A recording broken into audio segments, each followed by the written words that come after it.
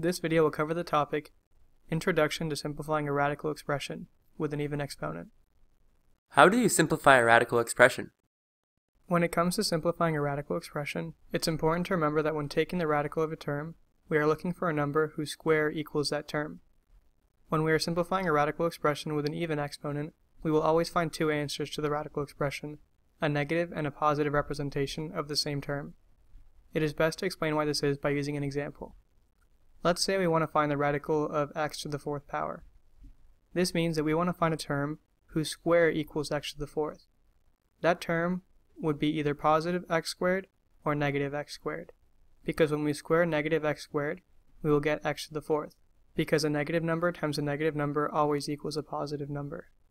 Oh, okay. This seems to all make sense. Can we try out an example problem? Definitely. This problem is asking us to simplify the square root of v to the sixth power, and to assume that the variable represents a positive real number. We know that the answer to our radical equation is equal to a term that when squared will equal the term inside the radical sign.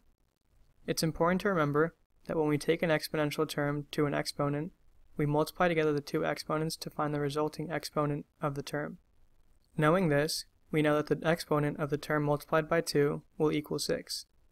Solving for x, we will find that x is equal to 3, so therefore, the radical of v to the sixth power will be v to the third power. Oh, I think I understand what's going on here. But just to make sure, let me go over what I've learned. When simplifying a radical expression with even exponents, it's important to remember that with an even exponent, we will always get two answers to our radical expression. To simplify a radical expression, we want to find the term that when squared, it equals the term inside the radical sign. That all sounded right.